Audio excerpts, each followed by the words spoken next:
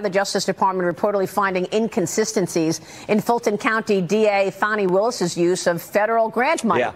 Willis fired the whistleblower who warned the DA's office was attempting to misuse $488,000. This was a federal grant. She wanted to use it to pay for computers and travel. I don't know if she was traveling with her boyfriend or not, but the DOJ told the Washington Free Beacon the grant is plagued with reporting discrepancies, Mr. Chairman. Yeah, no, God bless the whistleblower came forward. We've talked with the whistleblower. She's given information to the press, to us. Now the Department of Justice is looking into this. All kinds of problems with Fani Willis and this ridiculous investigation that she's run on President Trump and others and the charges she's brought forward. I mean, you got the whole thing with Nathan Wade. Taxpayer money going to Nathan Wade. He was traveling to Washington, meeting with the DOJ, the White House, the January 6th committee, all in this effort to go after President Trump. And now we have this. It looks like misspending federal grant dollars. God bless the whistleblower who came forward and let us understand what's going on here. Well, show me the money. Show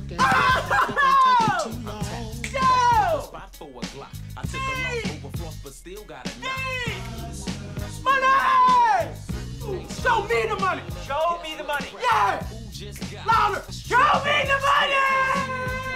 Do you love this black man? I love the black man! Show me the money! I love black people! I love black people!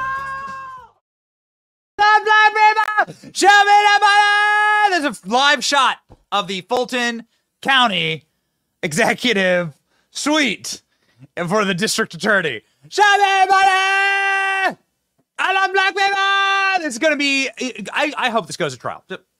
Please, please let it go to trial. Lord, I've seen what you've done for other people. Please do this for me. Allow Donald Trump to sit on a stand across from Fani Willis. Please let it happen. Okay, baby, today is Friday, April 12th, 2024. DOJ unmasks inconsistencies with Fani Willis's use of federal funds. We've been telling you for a long time this is going to be a very bad thing for Fani Willis, and Big Fani's about to get spanked. New poll shows Donald Trump nearly doubles support among black men and women since 2020. Jack Brewer joins the show. My name is Benny Johnson, and this is The Benny Show. So you may have noticed that there's a blip in the news radar of H1N1 virus ripping across like various cow herds and being transmitted to humans or something. Listen, I got to tell you, try as much as we can not to scare tactic this kind of stuff or to amplify the kind of stuff that we don't think is like the kind of stuff that we're not quite sure like who's pushing it and why. But H1N1, is this going to be the Black Swan event? You're seeing like the sprinklings, okay, in the news cycle. Is this going to be it? What are they going to do? They got to come up with something. Things aren't going great. Ladies and gentlemen, the Wellness Company can keep you protected from whatever little pandemic they have cooking in whatever lab they got. Ladies and gentlemen, their kits are emergency-ready assortments of life-saving antibiotics, antiviral, antiparasitics. You keep you and your family safe for whatever globalists throw at us next. To order, go to twc.health/Benny. That's twc.health/Benny. Offer code Benny for 10% off. Offer code Benny for 10% off. Okay, baby, we got some interesting things here. Now, we have been talking to you for quite a while about the real threat to Fani Willis. And we've seen and been disappointed that Fani Willis wasn't disqualified. Disqualification of half. Got it? Okay, so you got two guys, they commit a robbery together, and only one of them goes to prison. The judge says, you're both guilty, you go to prison, you get to walk free, and continue to defraud the public. Don't make no sense. So maybe Fani Willis will be disqualified. That's on appeal right now. But I've been predicting for a long time that this is really the thorn in the paw, as it were, the bee in the bonnet that will get Fani in the end. Right up the rear end, is going to be a bad night for Fani. Wherever she lays her head, in her bag, in her pillowcase full of money. That's the way I see it, a pillowcase full of money. Here we go. So there is something that comes with federal dollars, all right? It's called strings attached. And if you misuse federal money, what that does is it means that you are going to be charged federally. And that's no good. That's no fun. The federal government isn't somebody to play around with. Try not paying taxes, for instance, right? Try waving a 25-cent American flag at the U.S. Capitol. Try it, right? Don't try it. In fact, don't try any of those things, because federal prosecution and the effing around with federal money is a big fat no. And so this is going to be something that I think is going to really catch up with Big Fani. Big Fani apparently misused federal funds, fired whistleblowers, broke a bunch of federal laws, and those are the kind of laws that, well, ladies and gentlemen, get people in big trouble. There are large phalanx of federal prosecutors all around the country. They're regional and local, so it's not like in D.C. It doesn't all run out of D.C. A lot of these local guys. Brett Tolman was a federal prosecutor in Utah. He's based, and he's on our show all the time. And he was able to bring like thousands of federal cases and be like the lawman, right, in Utah for the feds. So these things are localized. And I don't know who exactly the federal prosecutors are in Fulton County, but this is dangerous territory for Fani Willis because she's in a jurisdiction that is a Republican jurisdiction, and presumably the prosecutor would reflect that. And so this brings us very nicely to the news, ladies and gentlemen, that Fani Willis is in fact potentially misusing federal funds. DOJ unmasks inconsistency in Fani Willis' use of federal grant funds. Let's read. The Justice Department said on Friday that it unmasked inconsistencies in federal county prosecutor Fani Willis' use of federal funds, confirming whistleblower allegations. Willis previously fired the whistleblower who alleged that Fulton County office mishandled nearly $500,000 of federal grant money to pay for swag, computers, and travel. Oh my. Travel to where? Well, cruise ships, Napa Valley trips. We've seen the receipts. It's the same gang that the Justice Department, it's the same grant for correction that the Justice Department's office in the Justice Program now says is plagued with reporting discrepancies from Willis's office. The Washington Free Beacon reporter Andrew Kerr reported on Wednesday. Let's go ahead and read that report.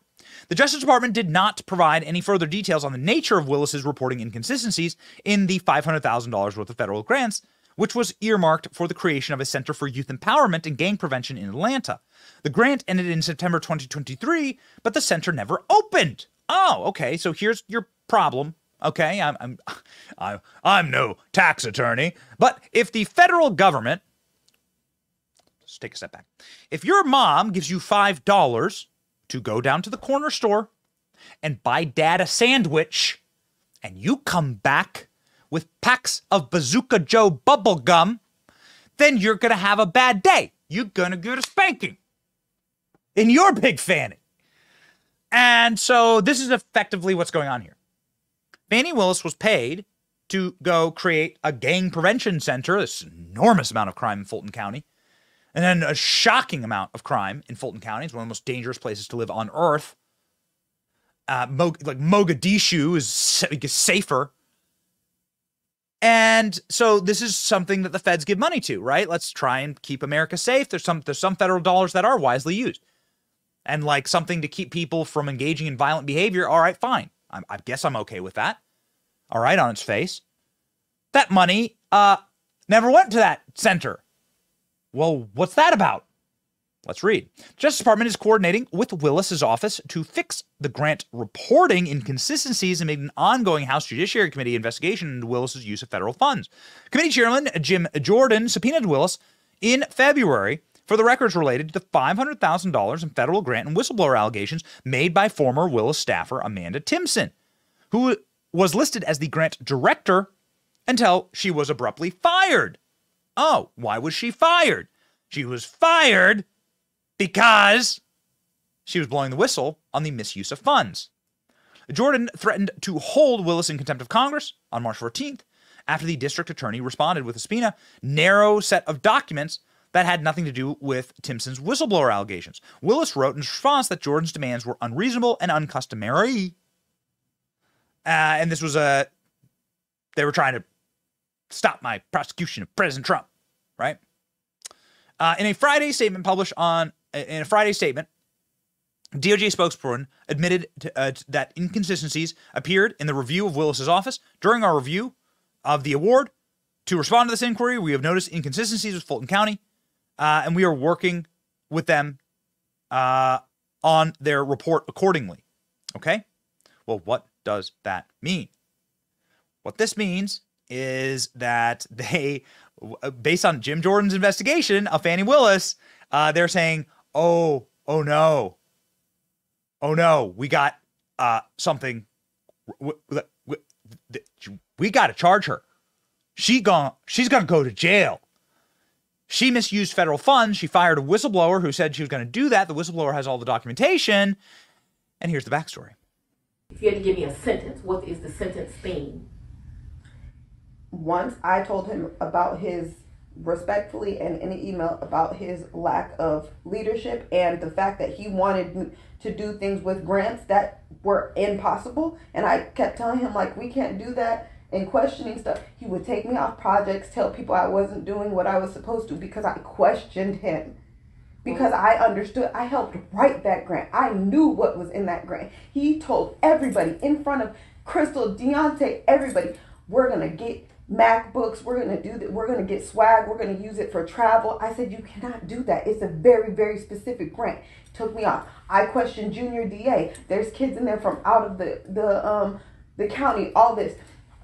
Took me off Junior DA. I did not want to do it. He made it look as if I wasn't doing what I needed to do because I questioned him. Because I knew for a fact Mr. Cuffey respectfully did not know what he was doing. Period. So I respect that is your assessment. It was clear to me that you and Mr. Cuffey were not getting along. And I'm not saying that your assessment is wrong. I want you to really listen to the words I'm saying. Okay. Well, let's really listen to the words that she's saying, shall we? Because this is the whistleblower, obviously, at the center of these allegations that Fani Willis misused federal funds. This is a very, very important story, considering the fact that Fani Willis's prosecution of Donald Trump is continuing apace. Apparently, this is going to go to trial in the summer, right as the campaign heats up. So let's listen in on the private recording. And by the way, private recordings, very bad when these private recordings are coming out of your office. Right? And you're the prosecutor, and you're threatening to fire this whistleblower, and then you go and fire her? Here we go. Cuffey, and this is my personal opinion, to one woman to another, is dangerous to your administration. He tells people, when I reached out to you, he told me, you think your word is safe? Exactly when you reached out to Miss Willis, she called me and told me, she tell me everything. So once you reach out to her, she's going to reach back out to me. So I didn't even go to HR because he put Dexter's name on my PDP, and I didn't even feel safe going to anybody. Can I tell you something? Mm-hmm. I have 3 supervisors that have failed in this building. What's interesting to me, because I'm in a learning curve too, they each pretend to have a relationship with me that they do not have. Mm-hmm. I guess that's an intimidation tactic. Mm-hmm. I'm sorry that you felt that way, but Dexter certainly don't have no relationship with Michael Cuffey. You were safe to go those places. So, intimidation tactics, a whistleblower straight up saying you're misusing funds in your office, and that whistleblower was then promptly fired. That's not great. That's not a good look. And this is something that's clearly going to be a cleanup operation for the DOJ. Now, here's the original report here from the Free Beacon. Did great reporting here. Fani Willis axed employee who blew the whistle on misuse of federal funds. Embattled Georgia DA has a pattern of ethical violations and abuse of power and misusing funds, whistleblower says. So we're going to see how this plays out, but this is exactly how people get into big trouble. And this is where people go to prison, federal prison. And if you are handed this check from the federal government, know that there are major consequences that come for people that abuse that money or squander that money. Apparently, it was used on swag and computers for their office and trips for her office. So we will see. Interestingly enough, Fani Willis, on the campaign trail, literally promised not to do this. She also promised not to sleep with members of her staff. So there's one broken promise. Here's the next. Guarantee you is with my reputation, with my community ties, I am going to be able to attract the best and the brightest minds to that office. You're sitting with someone today that actually wants to make a difference because they deserve a DA that won't have sex with his employees, because they deserve a DA that won't put money in their own pocket when it should go to benefit children, because we deserve better. We love that clip. We just love that clip. Hey, this is why we have such a great research team at the program. We just love being able to go back through the internet archives and find little bits of gold like that. They deserve someone who won't have sex with their employees. They deserve it. They deserve somebody that won't steal from their office and won't misuse funds. Like, for instance, when I took all the money that was supposed to be for homicides in Fulton County, get me some numbers on homicides in Fulton County. Let's find out. Let's find homicides in Fulton County. What exactly are our rates here? We got issues in Fulton County. They used the homicide money to prosecute Donald Trump. That's right. The only thing that Donald Trump was murdering was a strawberry shake at Chick-fil-A earlier this week in Fulton County, and that was a killer one. Ladies and gentlemen, this is again a total dumpster fire. Let's go. And that is their argument in their reply briefs that they filed in court, that they have inherent authority. They don't have to comply with the county ordinances, don't have to comply with the statute. So they don't have to comply with our state statute. That they have, once they're awarded the budget, they can use that budget. However, I mean, how their motion, and I'm happy to send the motion. It's public record, but how their motion argued it was, if they get $5 million, they can pay that to one person if they want, as long as because the voters authorized her to do that. So the county, their position is the county authorizes a budget, and she can pretty much has inherent authority to do it however. Even though she specifically asked for the money to prosecute backlogged homicide cases in Atlanta. Yes. Okay. Got it. Okay, so she's taking the money that was supposed to be used on homicides, which they could totally use it in Fulton County. Not sure if you've ever looked at the Fulton County crimegrade.org map, Fulton County, Georgia murder rates. Let's go ahead and look here, shall we? Okay, overall rate is a D- for Fani Willis. This is Fani Willis's district. So Fulton County is kind of that like area around Atlanta right there. That's like Fulton County. Effectively, everything in the red is Fulton County, and red doesn't mean good in this map. Red means very, very bad things in this map. It means an F grade. An F grade means the rate of murder is much higher than the average U.S. county. Fulton County is in the first percentile for safety, meaning 99% of other counties in America are safer, and 1% of counties are more dangerous. Oh, okay, so it's in the top 1%, but in a bad way. So it's in the top 1% of most dangerous counties for crime. So this is Fani Willis's district. This is what Fani Willis is spending her time on. The rate of murder in Fulton County is 0.01873 per 1,000 residents during a standard year. The people who live in Fulton County generally consider the northeast part of the county to be the safest.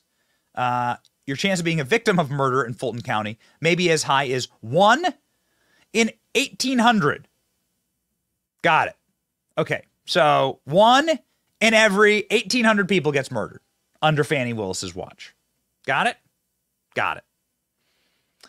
The F grade means that it is in the top 1% of most unsafe places to live in America. These are the people going after Trump. These are the people that say orange man bad. And as you can see here, ladies and gentlemen, there's something way more bad that is orange and also red. And that is the murder rate in Fulton County. So they stole money from the prosecution of homicides in order to go after Donald Trump. Got it. Also, they've been able to hire somebody. Consider it this way. So let's say that you're a criminal and you wish to not be caught for murder. You wish to get away with murder, as the old saying goes. You'd probably want the biggest dumbass to be elected your district attorney, because then you'd be getting away with murder. You don't want the smartest person. You want the dumbest person. And that is exactly what you have with Fani Willis. This is just a little snippet of Fani Willis and how she behaves on the stand. And where, when did he come to, I guess, the condo? I'm not sure what you called it, condo apartment. Would he come and stay at that condo or visit you there? I'm sorry, visit you there. What condo, what apartment? I want to be clear. So not your house. I know you classified one as house and one as condo. So I'm trying to use those terms. So there's been more than, see, what you don't understand is because of this case, I got to move. And so I need to, if you could ask a more precise question. Yes, please, give me the time period. Mr. Wade visits you at the place you laid your head. When? Has he ever visited you at the place you laid your head? So let's be clear, because you lied in this. Let me tell you which one you lied in. Right here. I think you lied right here. No. This is the truth, Judge. And it is a lie. It is a lie. Well, Mr. Sena, thank you. We're going to take 5 minutes. Be back in 5. Where's all my paper? Throw my paper. All right, they took my paper away. All right. Rolls Royce was getting tired of me throwing my paper. Here's my paper.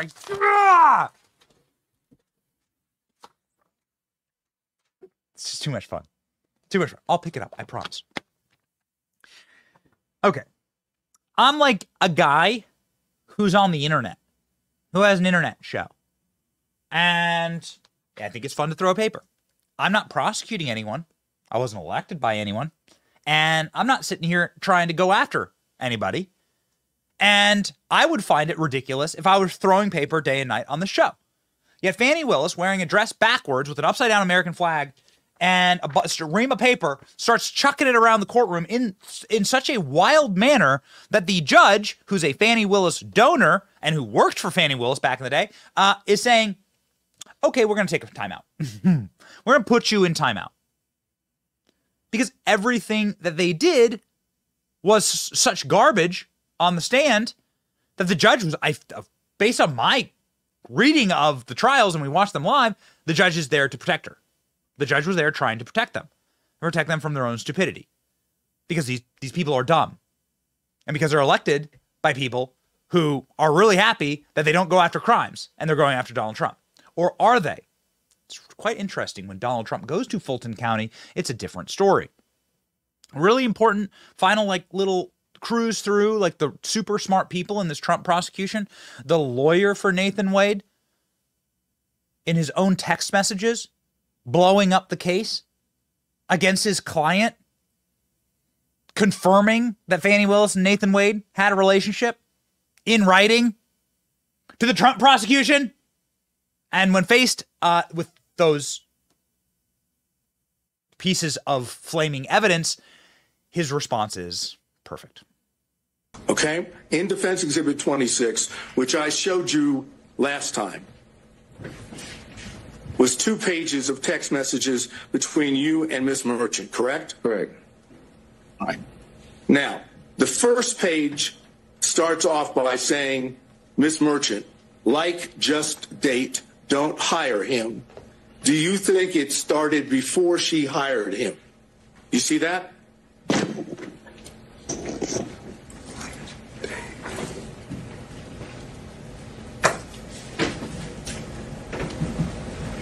Yes, I see it. Yes. And your response to that was absolutely, correct? I'm going to object, ask and answer in cumulative. All right. So after the word absolutely, you on your own said it started when she left the DA's office and was judge in South Fulton. They met at the municipal court CLE conference. That's what you said, correct? That is correct. I love this. Oh, dang. Here's the text. Just date, don't hire him. Absolutely. Oh, dang. You got me. I literally told... These are the smart lawyers of Fulton County. These are the geniuses of Fulton County. These are the people literally in charge. The top law enforcement official in Fulton County is the district attorney. These are the people in charge. And they're straight up telling the prosecuting attorneys here in this case and giving them evidence like empirical evidence, like hard evidence to use in a trial, that Fani Willis is banging her staff and is using the taxpayer dollars to go on lavish vacations with Nathan's hot dog. Oh, dang. We've slowed it down for you. It's our favorite. It's our favorite thing. I continue to ask for the ESPN instant replay thing here. We'll get it one of these days. Here we go. We need to be able to do instant replays on this program. Here's the instant replay of my favorite moment in court history, actually. Oh,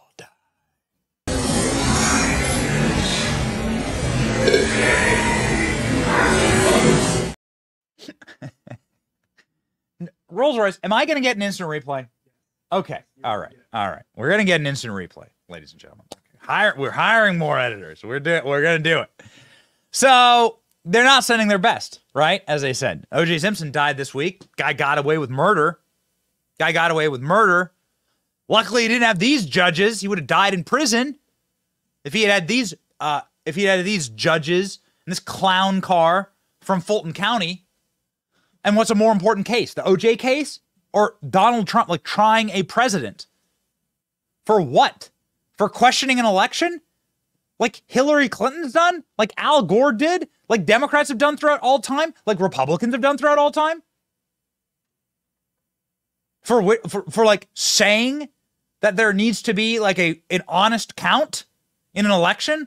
Like everyone has done since the dawn of like Adams versus Jefferson. Maybe the last time there wasn't a presidential election, it was George Washington running unopposed. And George Washington became president, our first president. I think that was probably the last time that somebody didn't say, oh, there's some type of fraud or irregularities in the election. Some party, right? Didn't say that. It's literally protected by the First Amendment, and it's also protected by the Electoral Count Act, which has stipulations that have been used before. Amazing clip from Van Jones on this, actually, before the 2020 election. I'm pretty sure. ALX, maybe you can marvel us all and go get that. There's this clip of Van Jones explaining the Electoral Count Act and how there were actually times in American history, I think it was Van Buren, where they used it and they had different slates of electors and they switched states where they couldn't figure out who won. And they were able to actually like get a winner across the finish line by flipping a bunch of states and having different electors roll through. It really is remarkable how quickly they change on a dime when they think they can put Donald Trump in prison. Luckily for us, and as ever, Donald Trump is being prosecuted by the stupidest possible people who can't answer, of course, the toughest legal question that legal theorists and Harvard lawyers and Ivy League law professors have been pondering over for millennia. The toughest question any lawyer can possibly be asked on the stand: have you ever been to a cabin? Did you go to a cabin with Miss Willis ever? Ever? Ever. All this time we've been together, thought a thing would last forever. Through thick and thin, good or bad, all I was happy, never sad. Now it's all gone sour, getting worse by the hour. Let's break up now. No. You've never gone to a cabin with this? No. It'll never not be funny. It'll never not be funny. So, yeah, that's the team. That's the team that's going after Trump. Now, they've locked away two of the guys, right? So they've made one of them drop off the case, got rid of Nathan's hot dog. Terrence Bradley, humiliated. Who knows where that guy is? Probably in an insane asylum somewhere, rocking back and forth. Fani Willis, not looking great, not doing well. Clearly having a bad time. You've seen her lately. She's been a bit frazzled. And so here we are. These are the people going after Trump. So we'll see what happens. But we know one thing, and it's something that we as a show are the only ones that have ever like really zeroed in on this. And we look forward to going to Fulton County with our flak jackets and our bulletproof vests, and, you know, maybe a phalanx of bodyguards, but to do some reporting there about what people actually think about Donald Trump, because I think that'd be quite illuminating. We see clips like this. And we saw this the second Trump was arrested. You know, this clip's going on like a year old, and we've been talking about it, and we're the only show that ever plays it. And it's a authentic clip of Donald Trump driving through Fulton County, what is clearly a quite poor part of Fulton County. You can see the sidewalk there needs repair and all, various stuff. The gas station on the corner and the power lines, the bars on the windows and so on. And you hear people cheering for Trump, dancing for Trump, saying, "Free my boy Trump." Everybody. And it's, "Fani, you done effed up," that lady just yelled. Look at that. She said. No. Yeah. And this clip sort of illuminated for us, like, how off these people are and how they're not going to be able to pull this over on a population that actually loves Donald Trump. And we're going to prove that in just a second here with some brand new poll numbers for Donald Trump. Now, Donald Trump deciding to do exactly what he does best all the time and go directly at those who are attacking him. Here's Donald Trump's most recent material on Fani Willis. "Fani, like your ass." And not only that, all these local cases like Fani. It's spelled Fani. It's spelled Fani like your ass, right, Fani? But when she became DA, she decided to add a little French, a little fancy. Fani. Fani and, Fani and Mr. and Mrs. Wade, which his wife did not appreciate. His wife didn't appreciate. Can you imagine these two people trying to take down I'm a very popular president. I mean, again, I got more votes than any sitting president in history. We have these two lowlifes trying to take down a president of the United States. But, equally badly, they went after 26 people. They wanted to make it 48 people. They had some senators that these guys know very well who were indicted, who were ready to be indicted, and somebody stopped it. And they wanted to find out what the hell is going on in Georgia, what's going on with the elections, and it's so crazy. And they almost got indicted for that. Wow. So people have been asking questions. You're going to love this. Why do you tune in? You tune in because we have one superpower on this program, and that is that we are super attention payers. We pay attention. We are super attention people.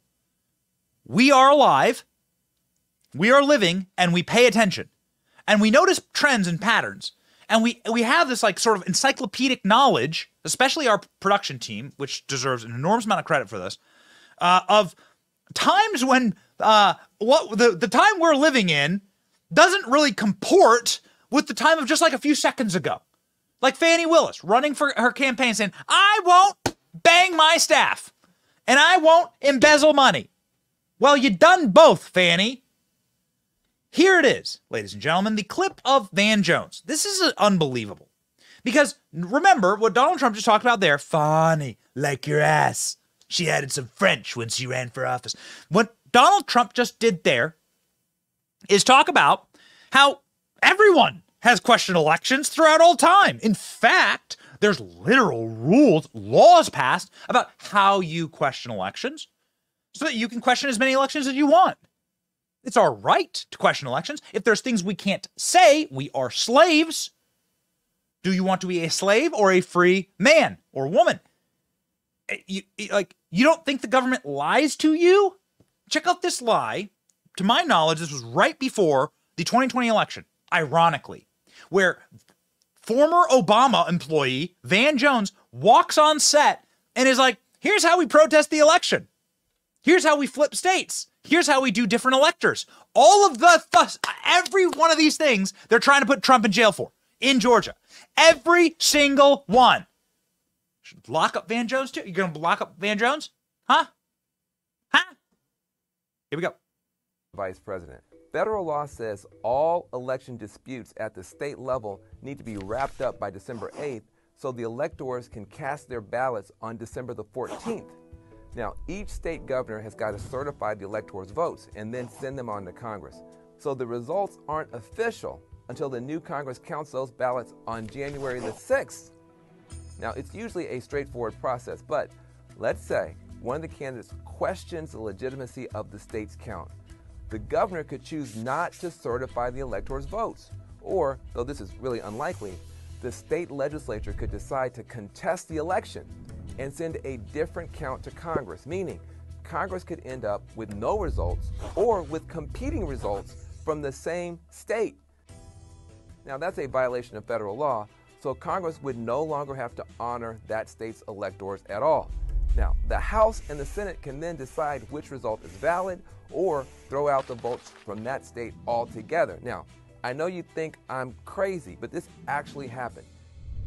It was 1876, shortly after the Civil War. Samuel Tilden won the popular vote, but there were 19 electoral votes in dispute. Congress had to step in and broker a compromise. Rutherford Hayes was eventually named president in exchange for the end of Reconstruction and the withdrawal of federal troops from the South. Here's where things get even more interesting. If a candidate still doesn't have a majority of electoral votes by the end of this process, the 12th Amendment says the House of Representatives decides who will be president, and each state delegation gets one vote. The Senate picks a vice president. No matter what happens, somebody has got to take the oath of office on January 20th. So help me God. If both the president and the vice president are still undecided, the Speaker of the House temporarily gets that job. Yo! What is... delete! Quick, delete! Wait, so, like, we can legitimately contest elections? And governors can refuse to certify fraudulent elections? And should? It's actually their right, their obligation to the Constitution? Wait a second. So you can just reject the slate of electors that were sent in? Congress can just reject them? Oh, that's weird.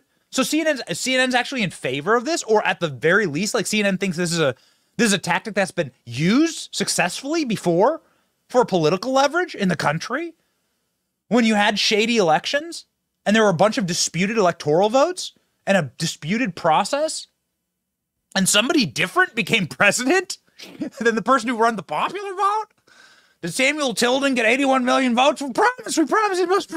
Samuel Tilden campaigned in his underwear from his basement, drooling, with the geese honking behind him. We promise you, he definitely got 81 million votes. Yeah. So that was CNN straight up saying that everything Donald Trump did was legal. Where'd that clip go? See ya. Bye. Out of here. You'll never see that clip again on CNN. Luckily, we got it. You'll never find it again on CNN. Luckily, we have it saved. That's what they were saying right before the election. Whew. We have the energy, of course, to hunt down those kind of things and to humiliate our enemies on this program because we drink our delicious Blackout coffee. Blackout coffee being drank out of our Benny Brigade mug here, made out of a tank shell. Kind of awesome. This is the coffee that fuels our program. There are woke coffee companies out there. They hate you. They hate your freedoms. And they certainly don't want to give you the energy to fight the communists because, well, they are the communists. We drink Blackout coffee because we need that energy and we want to carry that energy forward every single day on our show. It is family owned and it is freedom first. Blackoutcoffee.com/Benny. Use the coupon code Benny for 20% off your first order. Blackoutcoffee.com/Benny. Be awake, not woke. My favorite tagline, ladies and gentlemen. Be awake, not woke. So we got some really cool news for you. Election update, Wall Street Journal. Donald Trump has doubled his support among black men and women since 2020. Hot diggity damn. Maybe this doesn't come as a surprise to you. I'm not exactly sure. But it certainly is something that is shocking to the greater overall political zeitgeist. In case you wonder why the border remains open, and in case you wonder why they wish for every person who has illegally crossed our border to vote for the people that are giving them handouts, this is why. Because Joe Biden is doing historically bad. I mean, what we mean historically is since the polls started, Joe Biden is doing this bad with regularly communities that vote in block, in mass, for Democrats. If Democrats don't win 90% of the black vote, they can't win. You don't win. You have to have those like dense urban areas in order to like flip, in order to make states like Illinois, which is a red state. Every county in Illinois is red, except for one. You have to be able to flip that state. Have you ever been to upstate New York? It's like Trump country.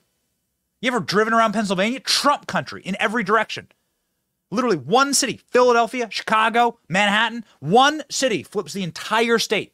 They have to have those dense population centers in order to outweigh and outpace the entire rest of the state. That's how they win. So these are crisis numbers, ladies and gentlemen, for the left. And this is why the left is losing their minds over Donald Trump. Donald Trump yesterday went to a Chick-fil-A in Fulton County, of all places. Now, this is why we weren't shocked. We cover that clip of people cheering for Trump in Fulton County right after the mugshot because it's, one, fascinating to see how Donald Trump actually connects with real people. Why are these people cheering for a billionaire that just got a mugshot trying to arrest him? Yeah, I'll tell you why. Because Donald Trump inspires hope in people. And Joe Biden inspires depression. And that was on clear display. And we now have the backstory directly from the Trump campaign. So we were shout and got the Trump campaign to actually explain to us, like, the backstory is that this Chick-fil-A was on Donald Trump's route for the mugshot. And so when Donald Trump went into this Chick-fil-A, he saw it during his mugshot arrest, and he saw people cheering for him. And so he said, I want to come back to the people who cheered for me during my mugshot. You see here Donald Trump talking to a lady who has a nose ring. So this hourly worker who has a nose ring at Chick-fil-A is there cheering for Donald Trump. What kind of a world are we living in? I mean, it's really special, okay? Really, really special. You see the way that Donald Trump obviously embraces, and quite literally, the people of Fulton County. It's got a great American franchise, Chick-fil-A. It is. It's a great franchise. The owner is a great man who's a member of one of my clubs, and he's fantastic. And yeah, they do very well. They're closed on Sunday. The Lord's Chicken. That's the Lord's Chicken. You're right. It's good chicken, too. Yeah, good to see you. Thank you very much. Thank you. Thank you. So this is Donald Trump saying it's the Lord's Chicken. This is my favorite part, actually, of the trip, is when a supporter of Trump, who I think was just eating Chick-fil-A there, runs up and hugs him. Check this out. I don't care what the media tells you, Mr. Trump. We support you. We support you, Mike. Okay, 4 p.m. We're here 4 p.m. Come here, let me give you a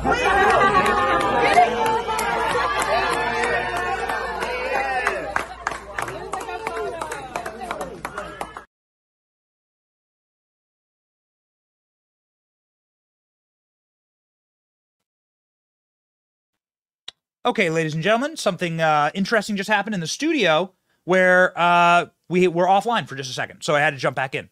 Here we are. Good? Good. Okay, let's keep going. So that's my favorite moment from that event, and that same woman was on Fox just seconds ago this morning talking about what it was like to give Donald Trump a massive hug after saying, hey, the media's lying. Media's lying about you. We love you. Here we go. So you told the president when you were hugging him, I don't care what the media says, we support you. Tell me what you meant by that. I am so glad that is the first question you asked me.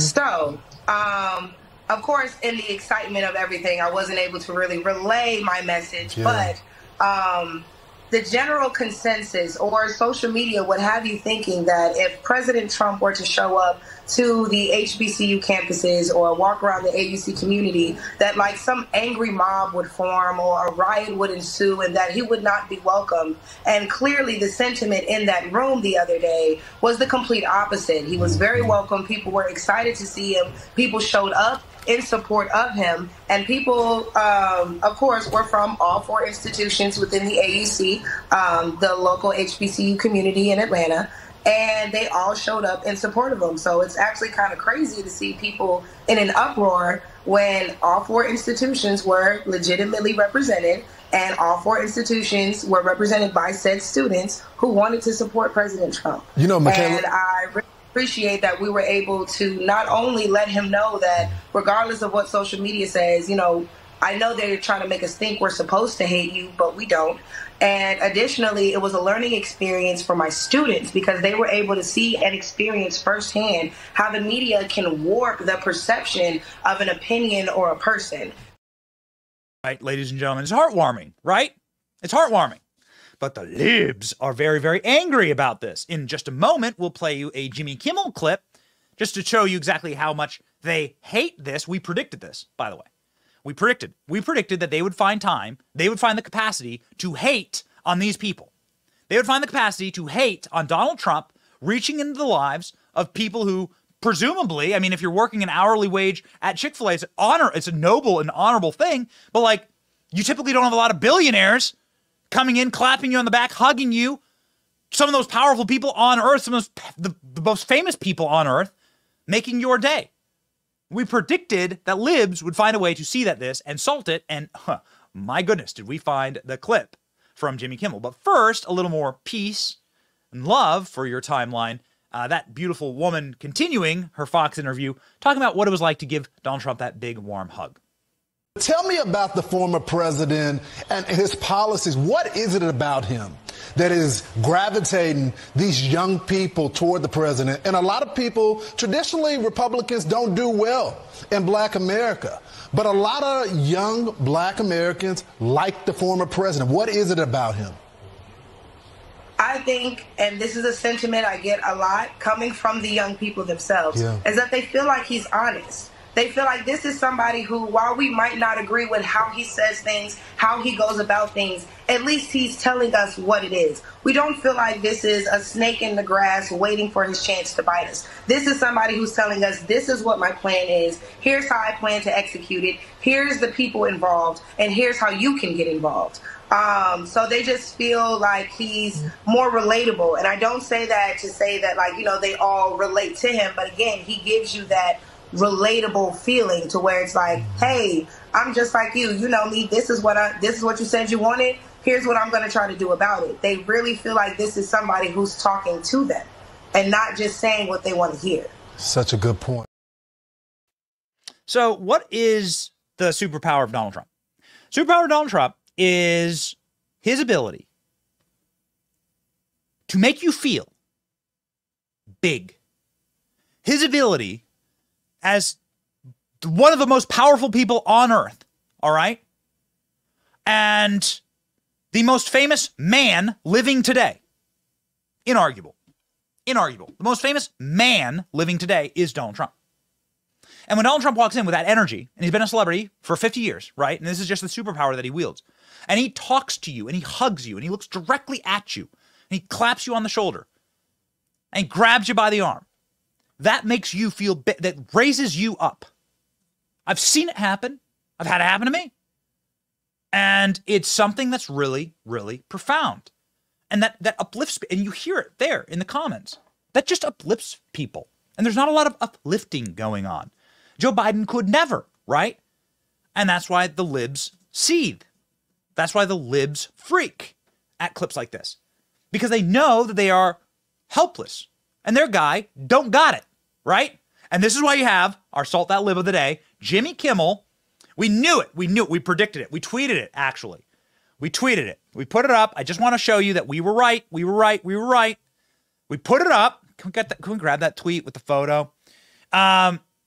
We said the libs are going to find a way to hate on this. They're going to find a way. The media can't understand it. It hurts their brains. It breaks their brains, so they'll censor it. They'll get it ripped off the internet, and they'll try and degrade these people. But it's really quite simple. Donald Trump brings people hope.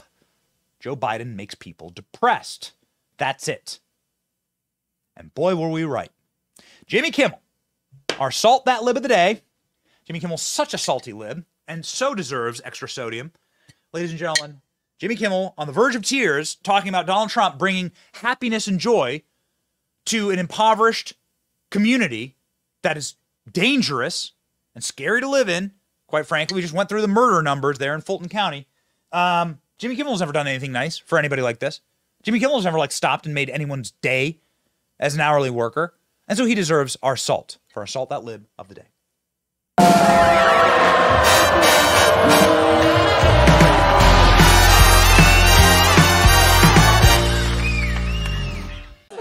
Just a former president muttering, I did everything to himself at a fast food chicken restaurant. Nothing unusual there.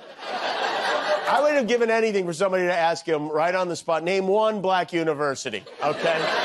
And let's have a look at that. The post for that photo, I would like to see what that looked like. Oh, yeah, there you go. Look at that man of the people. Joe Biden invested $7 billion in historically black colleges and universities, but Donald Trump, who lost Georgia last time, believes bigly and strongly that this time he deserves to win there. Why should the people of Atlanta vote for you? Because I've done more for the people of Atlanta than any other president by far. I've done more for the black community than any other president since Abraham Lincoln, and maybe including Abraham Lincoln, frankly, but since Abraham Lincoln. I don't know. Who is this person? The fact that he's able to say the words, I've done more for the black community than maybe Abraham Lincoln, and then not start laughing hysterically, it's incredible. He might as well be saying, I am a black person. It would be equally preposterous. Might as well be saying, I'm a black person, says Jimmy Kimmel, as the crowd of lobotomized SEALs clap. Okay, because they have to have an applause line. They have to have a giant split. You have read in these studios, these Hollywood studios, they have to have these giant signs that say, you will clap now, SEAL. I found that last line particularly interesting, that Jimmy Kimmel would attack Donald Trump for fake playing a black guy, considering the fact that Jimmy Kimmel built his entire career on fake playing a black guy. In what used to be a career ender, going in blackface on camera, but not just blackface for Jimmy Kimmel, black body, black hands, black feet. Here, ladies and gentlemen, from the archives again, is Jimmy Kimmel doing exactly what he just accused Donald Trump of doing, playing a black guy. Sometime at night, Karl Malone look up in sky and say, what the hell going on up there? Do UFO live on other planet, phoning home like E.T.? Karl Malone read on TV about white people getting deducted by aliens, sticking all kind of hell up their butt. And that's a damn thing. Now, Karl Malone never seen no flying saucer himself, but if he do, that's going to be a spooky time. That's why Karl Malone say government got to step up and give 102% to keeping them little green man off this here earth. Because the day them dudes stick something up Karl Malone butt, well, that ain't going to be no good time for nobody, especially Karl Malone butt. Listen up, E.T. You better stay the hell back. Nanu, nanu. Until next time, this here Karl Malone. Well. I guess people in glass houses shouldn't throw basketballs in blackface. And black body, by the way. Can we do the full body shot here? Just one more time. Jimmy Kimmel went out of his way to paint his legs black, his hands black, his arms black, his black face. Black face, of course.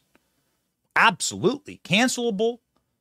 The peak, the zenith of offensive, and something that mustn't ever be done. Ever. And here's Jimmy Kimmel doing exactly that. Last night, going on a monologue about how Donald Trump is trying to play a black guy. Wow. Pretty remarkable how when you just take a step back and look at Fani Willis, how she campaigned, CNN, what they said before the 2020 election about legalities of challenging elections, or Jimmy Kimmel's old comedy routines, you'll see that all of these people are full of shit. Try not to swear on this program. Try. Family-friendly program.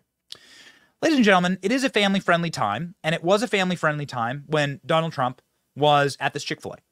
It was inspiring. It was neat. It's called retail politics. It's what you should see during politics. People being uplifted. People hearing something that gives them hope. And what was the final thing that Trump said that really gave them hope? What's the clip that really went thermonuclear viral? Donald Trump saying and campaigning in real time with black voters, we need to get rid of Biden. And when Donald Trump says that, the reaction to just the people, the run-of-the-mill people who were out and about at Chick-fil-A that day in the afternoon, okay, Listen to the response. Can't fake this. Yeah, can my friend Dom get in one too? She's fundraising. Come on in. Come on in. Come on in. Yes, We're gonna get rid of Biden. Bye-bye, He is the worst president in the history of the United States, and he's horrible to the black community. Whether you like it or not, he Been that way treats the since a black senator. community bad. And check out his record in the 1990s. Check out his record in the 1990s. You're economically what's for us. Yeah. Well, opportunities. Opportunity buys everything holistic. Best job numbers ever. The First Step Act. Let's talk about it. And again, the colleges and universities. Yeah. I just get the whole thing down. Yeah. I got you. Can I get one picture? Now, what's fascinating about that is while Donald Trump went through some of his accomplishments, he was cut off by one of the black voters there, and they said, you should check Joe Biden's record from the 90s. That makes us go, oh, well, that's good, interesting. What was Joe Biden doing in the 90s exactly? And it didn't take you too long to just go ahead and check what Joe Biden was doing in the 90s. Here is a very unfortunate clip of Joe Biden talking about the evils of crack cocaine. Now, I'm not here saying that it's not evil to use crack. You shouldn't use crack cocaine, okay? I'm saying you shouldn't use it, all right? And I'm not here to promote the sale of it or to try and like brush it under the rug. Here's what I'm trying to say, is that if you're going to sit there and say that there's dual prosecution in our country and you're not able to, like against Donald Trump, right, and say that this is happening to Donald Trump, this is wrong, then you should go back to the 1990s and also say the same criticism about black Americans, of whom Joe Biden passed laws to lock up hundreds of thousands of them, destroying an entire generation of young black men with a single law, all right, about crack. And why is that particularly odious and evil and Cretan-esque for Joe Biden to do? Well, because Joe Biden's bragging about how little amount of crack you have to have on your person to do mandatory 5 years here, yet, and we can't play the clips because we can't play the clips because like it's literally restricted because the clips are so grotesque and have so much human nudity and drug abuse in them. But virtually every second of video that you get out of Hunter Biden's laptop is him with mountains of crack rocks. Mountains of them. So Joe Biden was bragging about locking up entire generations of young black men while giving his son a pass. And we know his son was first nabbed for crack use or cocaine use. We're not sure because Joe Biden used his political muscle to get his kid out of jail. Hunter Biden was first nabbed for drug use in 1986 when he was 17 years old on the Jersey Shore. We have the police report. We don't have the mugshot. That was the first time Hunter got booked in the slammer. And so while his kid is living this lifestyle of mass drug abuse and Joe Biden's using his political muscle to get his kid out of jail every time he abuses drugs, here's what Joe Biden was doing in the 1990s. If you have a piece of crack cocaine no bigger than this quarter that I'm holding in my hand, $1/4 of $1, we passed a law through the leadership of Senator Thurmond and myself and others, a law that says if you're caught with that, you go to jail for 5 years. You get no probation. You get nothing other than 5 years in jail. Judge doesn't have a choice. Now, the fact of the matter is, we've gone from... Did you notice that Joe Biden somehow has more hair on his head now? You see that? Can you get me a frame of that? You can see the entire bald top of his head. How's that happen? He's more machine than man now. 5 years in jail, says Joe Biden. In the era of mass incarceration for everyone but his own son, who was presumably, based on him getting kicked out of the Navy, based on his own admission, like a mass drug abuser all throughout school. While Joe Biden was giving that speech, Hunter Biden, in his own memoir, bragging about how much crack he did how much cocaine he did. Yeah. So it's pretty thin. All right. Pretty thin for any argument for the support of Joe Biden would be pretty thin, about as thin as Joe Biden's hair right there. Yeah.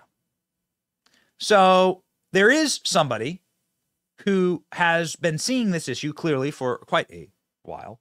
His name is Jack Brewer. He's chairman of the Jack Brewer Foundation. He served under Donald Trump on a commission for the social status of black men and boys, and he's a 3-time NFL team captain.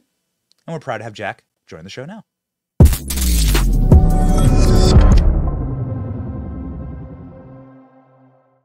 Jack, we're thrilled that you can be on the program. We really appreciate it. And we couldn't think of a better person to sort of sound off on this current moment, because it's really fascinating to watch the differences between these two men. And it's amazing to see the meltdown when Donald Trump goes into a Chick-fil-A. I presume you've seen that news. What do you make of it? Man, don't forget, Benny, I was the one that said Donald Trump is the first black president, and they went crazy. And I'll say it again on your show. Donald J. Trump is the first black president, and that's why these black people reacted the way that they do. And that's why you see people like Jimmy Kimmel, who is clearly fake. I mean, he goes into blackface. But you see someone like Jimmy Kimmel get so mad, man, because the truth and the fact of the matter is he doesn't realize it, but Donald Trump actually gave $10 billion in funding to HBCU. So yes, he can name a bunch of them. The reason why he can is I personally talked to him about it. And Donald Trump tells me the story over and over again about having all of the black presidents from HBCUs come into his office. And after the 3rd year, he said, guys, why do you come in here every year and have to beg for money? You guys are prestigious university presidents. You should not have to beg for money. So you know what he did? He gave them long-term funding so that they didn't have to come back each and every year. So that $7 billion that Joe Biden is bragging about is just the extension of the Trump funds that he already allocated to HBCUs.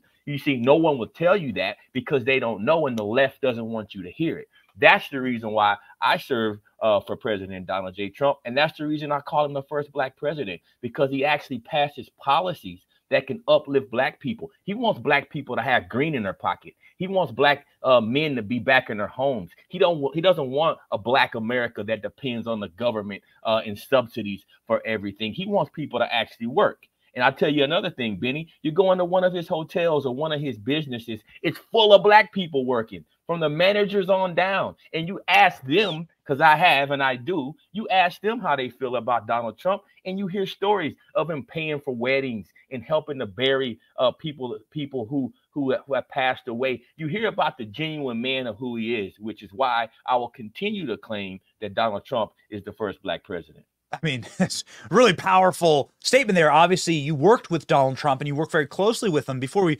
move from this topic to a president that says you're not black for saying that, I'd like to ask, like, what was your experience like working with Donald Trump? He must have really cared about you because he appointed you to this prestigious board. You served on that board, but you probably have some behind the scenes understanding that maybe we don't. Definitely, Benny. I'll tell you. So I'm one of the only Trump appointees that actually is still in place. I'm still serving on the, it's actually the Civil Rights Commission, and it's the Commission on the Social Status of Black Men and Boys. I'll be in D.C. to do an event there in a few weeks. I'm gonna actually invite you because I'm sure the liberal media won't ever talk about there still being a Trump appointee and a conservative on this commission. Why? Because I've been the leader on fatherlessness, and our organization, and backed by President Trump, has been a voice for black men and black people, and no one wants to hear that. And so, yes, and I serve that very proudly. But when you start talking about, President Trump and some of the things that he's done, I mean, I talk to Duke Tanner usually every week, and I help him. Duke Tanner is a boxer who was 19-0 as a professional boxer, black man that literally lobbied to the Obama administration for 8 years to get him out of prison. He was a first-time drug seller. He sold drugs. One-time offender. They gave this man a double life sentence for selling drugs one time. And so Trump comes in, and what's he do? He pardons him, right? Same with Lil Wayne and so many others. I wrote and signed off on many of those pardons for these black men that have been appealing the Obama administration for years, man. They would never let them out of prison. And so the First Step Act is something that we're really proud of. Why? Because over 10,000 black men have gotten their sentences reduced because President Donald Trump passed the First Step Act. Listen, we all commit crimes. My organization works in prisons and jails all across the United States of America. And if you don't go in and actually rehabilitate people and you just want to lock them up and throw away the key, that's old school, man. Let's get these dads back in the houses. Remember, Benny, we got 18.6 million fatherless kids in America, the most fatherless nation in the world. That's why you see these young black kids in the streets shooting and killing each other. They don't got daddies in the house, man. Donald Trump understands that. He wants to get these black men. A lot of these black men have their dads in prison. That's not doing them America any good. Making America great again is getting dads, specifically black dads, back in the house. That's how we make America great again. And Donald Trump understands that, man. And I have these conversations with him, Benny. I think about one conversation I had about 5 years ago with Donald Trump. I was at his golf course, sitting across from him. He's, giving me shirts and ordering me food, just treating me like family. Actually, the picture you're showing right now, that day, I told Donald Trump I had just got back from Baltimore, man, where I did a youth camp. I brought a bunch of black kids in, man, helping these kids and just trying to motivate them, man. A lot of fatherless kids. And it looked like I was in Haiti or a third world country. Everything was boarded up. Trash was everywhere. It was rats running around. This is in Baltimore, Maryland. And I came back and I said, President Trump, we got to do something with Baltimore. I said, it is ridiculous to see an American city that's been a great American city look like a third world country. The next day, he comes out and makes that statement about Baltimore and says we need to clean this city up, about the rats and the roaches. And the reason he did that is because I told him about it. He cared. He wanted to do something out. So he starts calling out these liberal politicians that have been leading this city for 60, 70 years. It's been under Democratic leadership, and these places look like we're going to a third world country. And so people get mad, but that's why he's resonating with black people, because black people want to know the truth. We're tired of being poor. Black people are tired of not having enough money to take care of their families and not being able to go after the American dream, because we have liberal politicians in these cities just weighing it down and robbing them of everything, man. Yeah, I mean, listen, I lived in Washington, D.C. for 15 years. We were in Baltimore often. And you're right. I mean, it's saying third world country about Baltimore is an insult to third world countries. I've been to third world countries that are much cleaner and much better run than Baltimore.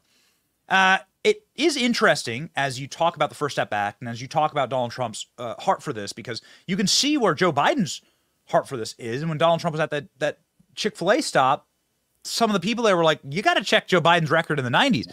If you check Joe Biden's record in the 90s, here's the New York Times. Lock that SOB up. Joe Biden in the era of mass incarceration. Then talks about how Joe Biden was the #1 proponent of mass incarceration and gave all these speeches on the floor bragging about how he's going to lock people up for anything, if you are caught with what does he say? He holds up a nickel and he says, if you're caught with a nickel of crack, you're going to prison. Judge doesn't have a choice, 5 years in jail at least. Yet at the exact same time, because we know this because we've read the autobiography, he was muscling his kid out of prison again and again and again. His white son never went to prison and has yet to see a jail cell for all of his crimes. And some of those crimes include mountains of crack rocks on video. Don't know why the guys had a GoPro strapped to him all the time, but who knows, right? Hell of a drug. What does it say to you that Hunter Biden has never been in jail for crack? It angers me, man. And I get emotional even when I start thinking about this, Benny, to be honest with you, man. When I was 8 years old, man, I had to drive up to see my cousins locked up from selling crack cocaine, man. That's what fuels my passion of going to the prison. I'd have to go up and see my big cousins, man. One of my cousins did 31 years. The other one did 26 years in prison for selling crack. And so I saw them, man, and they didn't have dads in the house, man. And they didn't have, they didn't have the resources to they were young. I mean, they started selling dope when they were 14, 15 years old. You know what I mean? And so they lived their life in prison, man. And it was because of this exact bill, man, the 1994 crime bill that just slaughtered, decimated the black community. Why? Because it treated black folks different than it treated white folks. If you got caught with the same amount of powder cocaine, you didn't do any of the time. But if you got caught with crack, you were just pulling the black men out of the house, man.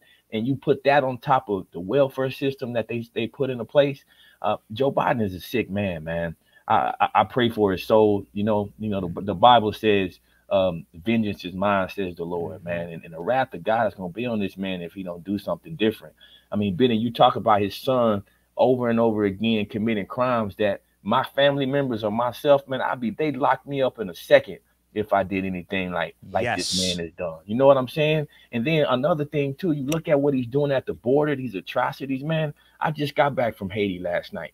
Man, he's letting these people just flood the border, not just Haitians, everyone, Venezuelans, I mean, criminals. You know how many gangsters? We just caught a gangster 3 days ago in Haiti. One of the gang members almost got to the United States of America. These guys that are killing people, man.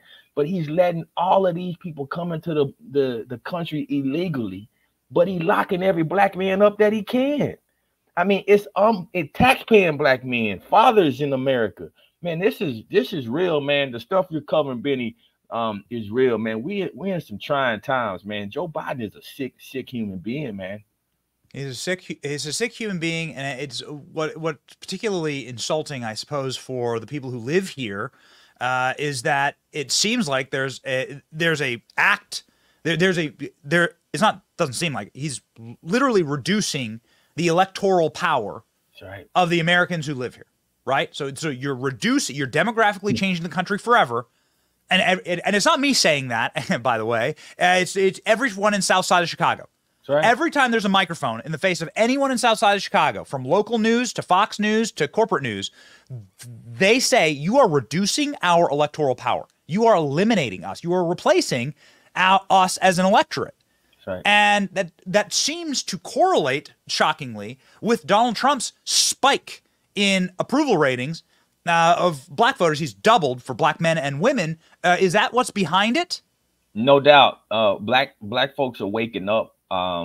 It's tough. You think about it, even with this OJ situation. I remember back when, we were cheering when OJ got let off. We watched Rodney King get beat in the streets. And so, for black people, man, we have been through a lot in this country, man. No one can deny that. And so for people in my age demographic that have watched and seen this, I think it's unique. I'm 45 years old. So people now, like, the stuff that's going on with all of the pushing of the transgender and then going after our kids in the school system now, for us to be watching what's happening at the hands of liberals, it's just really eye-opening. And that's why you see it seem to take so long for a lot of people to wake up to this, is because we've gone through so much for so long, and we were trained and taught as kids that Republicans were the reason for all of our issues. And black folks are starting to realize that that's just been this big lie, right? And I think Donald Trump is the one that has exposed this. And you see people coming out in droves to support him. I mean, listen, man, I was ridiculed for coming out in support of Donald Trump. I mean, literally, my family, they were threats and attacks and people coming after me. And now all of a sudden, it's like, everywhere I look, like all my friends now are voting for Trump, and all of my boys are voting for Trump. Benny, I'm telling you, one day I'm gonna for real. One day, Benny, I'm gonna take you in. You gotta come to a prison with me, man. I'm gonna take you into prison and let you see all of these guys inside the prison. All of them are Trump supporters. Wow. And it's unbelievable when you start to see the most voiceless, man. It tells you a lot when the most voiceless are supporting a president, especially like Donald Trump, that's a Republican. You've never seen this before. And the reason why is because people are seeing the results of these liberal leftist policies. Before, you didn't understand it. I didn't understand it. I didn't understand how welfare, right, could lead to fatherlessness, right? I didn't understand how, letting the border be flooded could lead to black unemployment, and could lead for less opportunities for blacks, and could lead to criminal justice inequalities and inequities. I didn't put those things together before. And now, because of Donald Trump, we're able to talk about it, right? Social media and shows like this, they can't hide from it because no one can tell me I don't know what I'm doing or what I'm talking about. I'm in the prisons every week. I'm in the streets every week. I got kids that live in 2-bedroom apartments, and it's 15 of them in there that I got to feed every week. No one can tell me about any of these issues because my organization is touching it. And so this is why they are going to have to deal with this movement. And it's going to become a day in this November. They are literally going to have to put their money where their mouth is because the American people are going to speak. Because I'm telling you right now, I'm going on a rampage this electorate. I will talk and speak anywhere to help stop this madness. I believe this is God ordained time for people to speak truth. And we have to stop letting them separate us with skin color, man. We are brothers, and this country was built on us being brothers and sisters and uniting. It's the United States of America. It was a dream, and this dream will be fulfilled, man. And I think this is the most important election in this nation's history. And I hope the black man feels and runs to the polls to stand up for our people and for our kids and for our future generations. I think you should just take that speech, just clip it. Speaking of the Trump campaign right now. Okay, Trump campaign. You just take the speech right there. We just did it. We just did it for you. Okay? Don't need to hire a writer. Don't got to hire an actor. Just put the speech up on TV. That's it. That's all you need. Clip it, put it up. There's your 30-second, your 1 minute, your 90-second ad. Right there. Jack Brewer, we put up the link to your foundation here. If you wish to obviously go to the Jack Brewer Foundation, we encourage you to do so. Jack is doing such remarkable work. We did want to leave you with one opportunity to comment on somebody who clearly doesn't care about skin color, Mr. Jimmy Kimmel, who did he had an entire ongoing skit making fun of an athlete. You are an athlete, making fun of Karl Malone wearing full blackface and black body, actually, I suppose would be the right term for this. Yet he's the one saying that Donald Trump's offensive to black people. Your comment? Unbelievable. First off, Karl Malone is a patriot, right? Karl Malone is a great man of God. You ain't never heard nothing negative about Karl Malone. And so to see this, I mean, listen, if a Republican did this, if one of Donald Trump's kids did this, if anyone on the left did this, they would be slaughtered, right? They would murder their name. They would continually annihilate them. They never be able to stop talking about it. And for the fact that the leftist media, this is the first time I ever seen this clip. That's sad. That tells you right there, exposes their bias. Anybody watching it shows you exactly who these people are. For this not to be front and center, no matter who you're talking about, anybody on the right, this would have ended their career. There's no way that ABC, NBC, any of these networks, CBS, any of these networks would ever hire a person who did this if they were on the right, right? The View would be all over this. You've never seen this clip on The View. Whoopi Goldberg would be losing her mind if this was anybody on the right. It's ridiculous. These people are hypocrites. The Bible talks about them, man. Their day's coming, man. It's funny you bring up The View because Joy Behar also did blackface and admitted it, and she gets a pass as well. It's unbelievable, man. She said it. Not me. She's the one who's like, I darkened my skin to be a beautiful African princess, she says, and she puts up the photo. And Whoopi Goldberg's like, you did what? Again, the double if there weren't double standards, there'd be no standards at all. I just find it particularly rich that Jimmy Kimmel accuses Donald Trump of trying to be a black person when Jimmy Kimmel literally has. Here's the Joy Behar blackface. When Jimmy Kimmel, all right, great. Hold on, one thing, Benny. I mean, the legs, though. I've never seen the legs. I mean, come on, the Jimmy arms Kimmel and legs. I mean, what? How did he even do it? Like, what did he use? I mean, it's unbelievable. Think about the mockery this guy. He had to be laughing and cracking up inside. This exposes exactly who he is. His hands are blacker than mine. He's blacker than me on there, man. Unbelievable. I've never seen anything like it before in all of my life, man. They would have, anybody on the right, they would have already slaughtered them. The fact that this man has a show that they're pumping millions of dollars, I'm telling you what this man makes. Still, and he's never had to pay for any of this. Exposes them, man. They're hypocrites. That's right. Hundreds of millions. I mean, the way these network shows, I mean, they're millions of dollars per episode. So yeah, that's what they're investing in.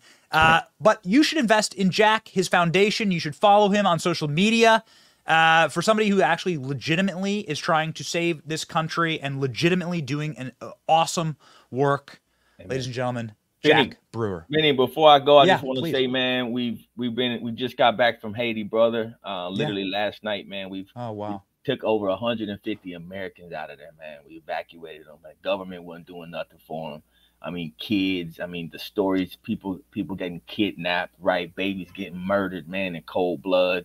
And it's Americans over there, man. And, you know, if this was Ukraine or Israel or something that they could make a political statement about, the left would have already pulled them out. But no, they didn't do it. And so we literally had to go there, man. I've been there for 3 weeks, and it's been crazy. I mean, coordinating aircraft and sending people in and sending armored cars in to get orphans. And we got 150 Americans out, over 260 people total. We pulled out of there, man. So I just wanted to say that, man, because, you know, sometimes these things are out of the news cycle and you don't hear about it, man. But we got to keep, man, one America, brother, man. We call it Team America, man. If we all work together, man, we can make this nation great again, brother. I believe it. I'm gonna fight for it to the death, man. God bless you, bro. Get on the campaign trail with Trump. I mean, this has been remarkable to hear from you, and what a testament that the government can't do this. Yeah. Government can't do this. Government can't go save Americans anymore. Weak men, hard times. Strong men, good times. Ladies and gentlemen, that's all you need to know for 2024. Amen. Jack Brewer, Godspeed. God bless you, Benny.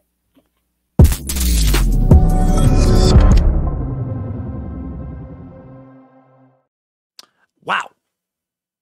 It's not often that there's somebody on and it's like you just go, wow. Jack Brewer, what a rock star.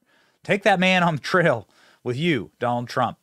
Ask Benny anything for the week from our Benny Brigade members, from Doreen Weisberg. Don't you think that when the three perverts, Clinton, Biden, and Obama, are coming out of the granny lift, it seems like they are coming out of hell? Doreen Weisberg. Doreen, yes. And we probably can make a meme about that. All right. In the coming days, we will make a meme about that. We'll put the hellfire. I'm not sure if we have that clip available of what Doreen's talking about here, but it's hilarious. Yes, it is so funny. They're on the granny chair lift coming up out of the stage. Obama, Biden, and Clinton, and yeah, I mean, not a single ankle monitor in sight to keep them away from any schools or any private islands, but maybe they're just covering it up. Here we go. There you go. I'm sure Jerry can add some hellfire to all that, add some flames. All right. Thank you for your question, Doreen. Bobby and Julie, Eric. Benny, can you please make a bumper sticker and put that in your store? FAFO with 2 guns at the end of the letters. Thanks, Bobby, Julie, and Eric. Salty Army. We'll be happy to do that, Bobby and Julie. We love there's Salty Army stickers. This is our Salty Army mug. This is our logo. The sweet salt tank rolls forward. Bobby and Julie, that's an awesome sticker design. We'll send that to our team right away. Judy could see. I would love to see my Senator, John Kennedy, on your show. This is awesome because we've actually been trying to book John Kennedy and we know his people personally. You can thank him from me personally for his nitty-gritty questioning of the grilling of the liberal whack jobs that Joe Biden tries to slip into positions. And please tell him that after Trump, I would vote for him in a heartbeat for president. He's a true Southern gem and a great patriot. He is, Judy. And we like Senator Kennedy quite a bit. And he brings that spicy Louisiana jambalaya and pours it directly into the eyeballs of so many of these silly Marxists. And it is made for TV. Gotta tell you, that's why we use so many John Kennedy clips. If we ever see John Kennedy doing a question, like questioning a lib, we clip it, put it up. God bless you, Judy. Ladies and gentlemen, the Benny Brigade is the number one way. Let's take a step back. Number one way you can support our show is just subscribing and watching, okay? If you feel compelled to do something else, you can go to BennyJohnson.com, sign up for the Benny Brigade. This is $5 a month. Keeps us independent, helps support the team and the work that we're doing here, the research and all the content and everything that we are putting up. We are working like madmen to save the country. And we deeply appreciate your support because we don't want to sell out some massive, look, we're not going to, but there's these big media conglomerates that come through and they try and like grab up and control independent creators. And you see the drama that rolls out with like a Tucker Carlson, for instance. Okay, that's just top of mind. And we want to stay independent. This helps us do that. So we say thank you, ladies and gentlemen, for supporting us. Members of the brigade, the Salty Army, march on. 2 Thessalonians, our verse of the day. Now may the Lord of peace himself give you peace at all times in every way. The Lord be with you all. Do you have peace? I hope that you have peace going into this weekend. Peace is such a blessing. And we live in tough times, right? You might say, we live in terrible times. How can I have peace? We don't, actually. We live in just earth. This is just earth. It's always been terrible here, sadly. Evil is allowed to roam free. How many demons did Jesus cast out? My wife and I are just reading through the Gospels, just slowly, methodically, chapter by chapter. Every chapter, there's demons. Every chapter, there's demon possession. How many demons roam the earth? I mean, you got to think about these things on a spiritual level. And that's over 2,000 years ago, time of Christ. And the world was such a sunken place then, and it's a sunken place now, and it was a sunken place in between. It just, sadly, we live on an imperfect world, and sin is what separates us from God. And so the best that you can ask for is the peace of God, actually, in this place. And to not think that, like, you're being particularly persecuted in this time. God actually called you for this time. He's put you here for this time, and he wants you in this time to fight. You should fight alongside us. The victory is ours. March. Happy warriors. You cannot defeat an army of joyful warriors. I'm marching right alongside you. It's your boy Benny. See ya.